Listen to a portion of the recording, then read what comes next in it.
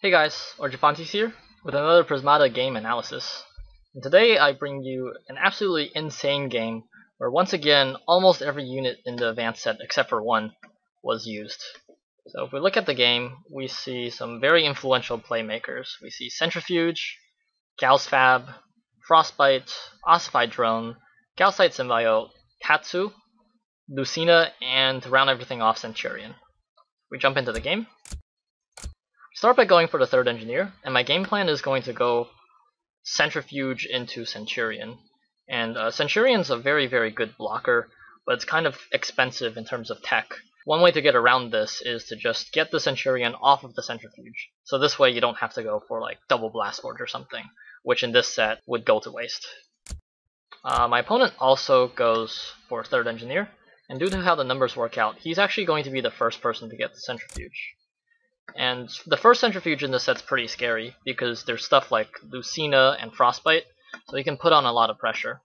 However, I'm pretty confident I can defend, so I opt to go for the second Centrifuge. And my opponent, seeing this, does go for the aggressive option of Animus. And what this game's going to turn into is my opponent's going to be going for a very aggressive Centrifuge, whereas I'm going to be going for more of a defensive Centrifuge, where I react to what my opponent's doing. I just go for a conduit here because I want to go something like Centurion into Gaussfab, and I need to start stockpiling the green now to do so. And my opponent goes for double Frostbite. So double Frostbite means that I can't defend with just Centurion next turn, because when his Centrifuge pops, he's going to have a Lucina and 1 or 2 more points of damage on top of that. So seeing that, I'm forced to get a Blast Forge here, which means I can go Centurion Wall to defend. And I also get an Animus here because I want to get Ossified Drones. And Ossified Drones are pretty good against Frostbites, because how Frostbites usually work is the Frostbite player will stack up a bunch of Frostbites, and his opponent will be forced to like force field every turn or something like that. If you can get the Ossifieds out in time, you don't have to force field, and the Ossifieds still give you gold every turn until you absolutely need to use them. So it's just a very efficient way to defend against Frostbites. My opponent does indeed go for Lucina, and he gets a wall here because he doesn't get a Blast Forge, so he always has something to defend, and of course a Steel Splitter. And he actually opts to go for a second Animus here, because he wants to go for something like Tatsu Nullifier into Frostbites, which is a very aggressive and scary line of play. Just pressures your opponent quite a bit with the freeze you can do. And on my turn I actually go Centurion, Wall, Ossified as planned, and I had 2 red left, so I got a Gaussite Symbiote. This means with the conduit, I have the option of going for Gaussfab next turn if I want to. My opponent gets a Tatsu here, and just a Gauss Cannon for damage. And his freeze doesn't really do anything, so I just get to absorb 4 damage on Centurion. And on my turn, I decide to ossify, because 1 ossified drone is basically just a Rhino. You don't really start getting value until you ossify a bit. Remaining red, I buy Frostbite, and I actually have the option of going for a Gauss Fabricator here, because I had 4 green and 18 gold. However, if I were to go for the Gauss Fab, I would have to defend really awkwardly with leaving back a bunch of drones or something like that, and I didn't want to do that. So instead, I actually just go for 2 Gauss Cannons, a wall, and a force field. And this actually defends pretty well. The Gauss Cannons are also more aggressive than the Gauss Fabricator option, because it takes about 3 turns for the Gauss Fabricator to build up more damage than 2 Gauss Cannons. And in this sort of game, I want to pressure my opponent as much as possible. The other thing about the Gauss Cannons is they're not very breach vulnerable, so even if my opponent freezes everything and breaches, he's going to only be able to pick off, say, the Gauss Symbiote or something and a bunch of drones, rather than actually being able to pick off my damage. Whereas for me, if I were to breach my opponent, then he would immediately lose his Lucina and probably his Tatsu also.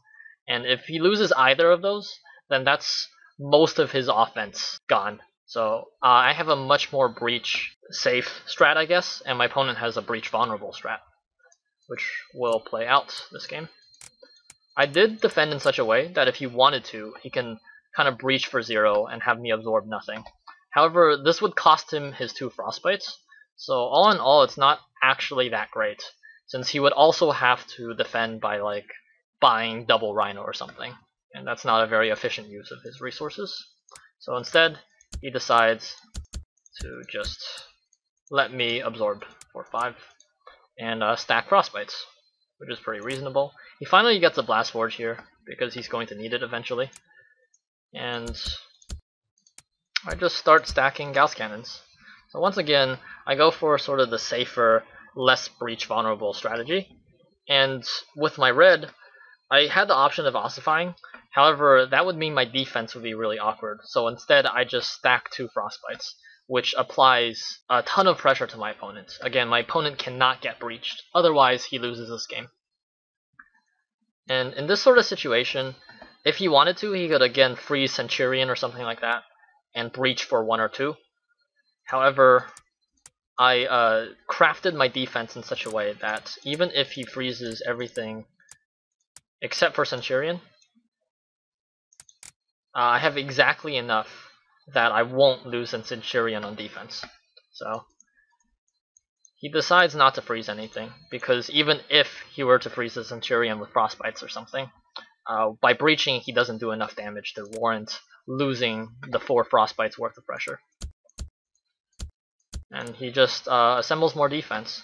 So my Frostbites kind of forced him to buy the extra Rhino here in the wall, and he's only able to buy 2 Frostbites instead of the 3 or 4 he otherwise would have been able to. And I'm still in okay shape. Like at this point, my opponent's actually attacking for more damage and has more freeze than me. However, I do have the Centurion, which absorbs for 5 every turn, so his damage is only slightly greater than mine. In terms of the freeze though, when he freezes my stuff, I'm not very breach vulnerable, so the worst thing he can do to me is to kill my Centurion.